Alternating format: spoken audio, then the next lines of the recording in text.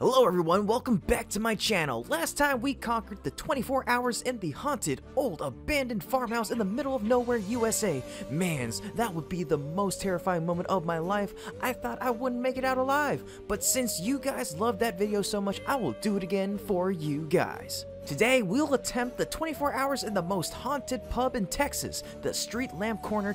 For context, this place was packed in the 80s, but after a tragic accident that took 19-year-old CJ's life, this place had been shut down and abandoned until now.